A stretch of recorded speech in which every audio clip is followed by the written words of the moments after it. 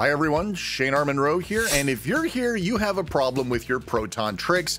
You run it and it gives you some sort of a strange error message. It's not working like it's supposed to. You're very frustrated.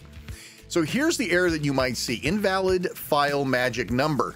Now this is due to some changes in the Steam operating system. So what we're going to need to do is uninstall your existing version of ProtonTricks. Just go up here and hit remove here in the Discover store.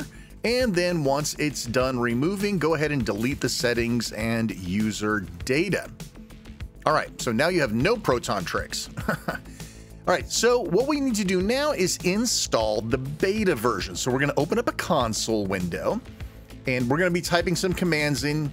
I recommend cut and paste, plug a mouse in. It's a lot easier to do this. Go to this URL, monroeworld.com/steamdeck/proton.txt.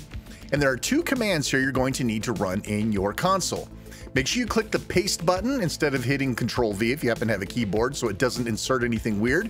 You won't get any response from that first line. Go to the second line. Make sure you don't get the command 2. Copy that. And again, use the paste button in the console to paste it in. Now, if you did everything right, you're going to see this query asking you if you want to proceed. Say yes.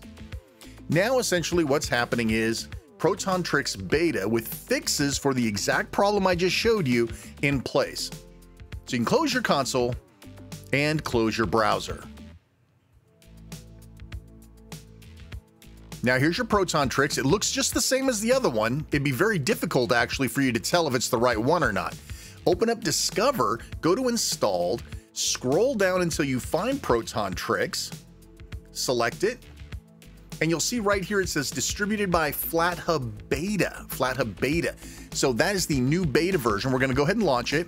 Hey, if you see this screen, this means that your SD card won't be seen by ProtonTricks. So they've given you a command right here to cut out or copy and paste it into your console. That will give ProtonTricks access to your micro SD card where you have games installed. Otherwise, it won't see it. There you go. That's it. That's all there is to that.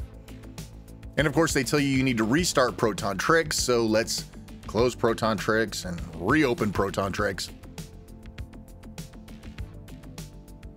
By the way, this is a drinking game. Every time I say ProtonTricks, you take a drink. Okay, so here's ProtonTricks. It doesn't look any different, but it will actually work the way you hoped. Hey, listen, if you like what we're doing here, like, subscribe, hit the bell. You guys know what to do. I'm Shane R. Monroe. Thanks so much for watching. Take care, and we'll see you next time.